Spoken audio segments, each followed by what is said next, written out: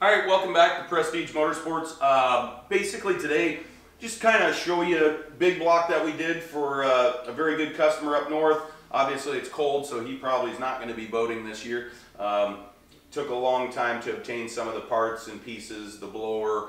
As everybody knows right now, COVID season, it's just hard to get stuff. But what I wanted to highlight here, we've talked about marine combinations in the past, and we've also talked about this oxygen sensor wedge plate. So basically what we have here is an IMCO marine exhaust that we've provided for the client and the stainless steel riser. We always encourage, if it's fuel injected, you're gonna need this for the oxygen sensor.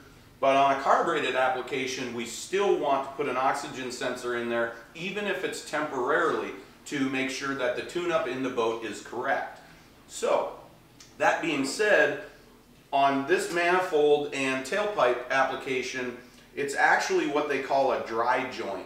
So, a wet joint. So, water basically flows around this manifold, and there's a passage in here that brings it up into this two-piece tailpipe.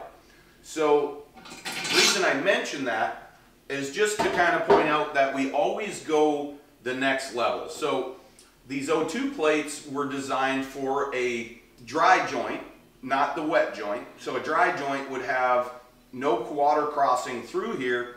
There'd be an external hose that would connect it to the tailpipe.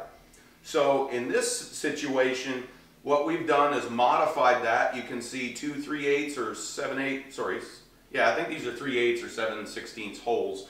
And that allows us to pass water through the O2 plate and into the tailpipe.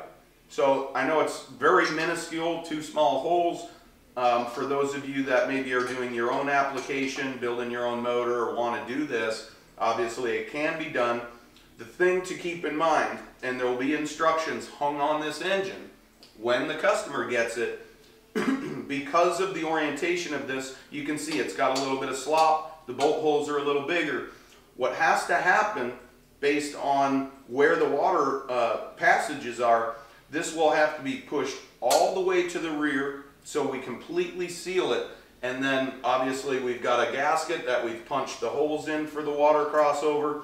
We want to make sure all that's slid back, and then put our tailpipe on and tighten it down. And that's just going to ensure that we've got proper sealing to where we don't have any external water leaks.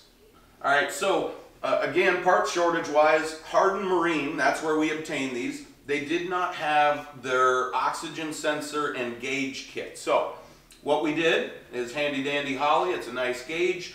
I think these kits are about $200, which isn't bad because the sensor itself, this is a 4.9 Bosch wideband, and the sensor alone is about $100. So you get the sensor and the Holly gauge.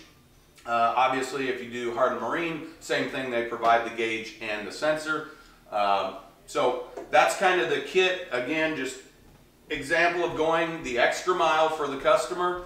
And we obviously encourage all of this. We're talking marine here, but we encourage this with all of our hot rod customers that are, if you're still on a carbureted application, it's handy to always have an oxygen sensor gauge or air fuel meter in the vehicle with a sensor in the exhaust. That's going to allow you to properly tune the carburetor in the application, and if it just starts running funny one day, you actually have some data. Is it running lean? Is it running rich? Maybe I got fuel boiling or vapor lock happening.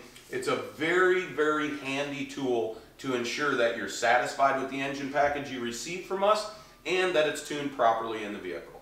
Thanks again for watching. Have a great day.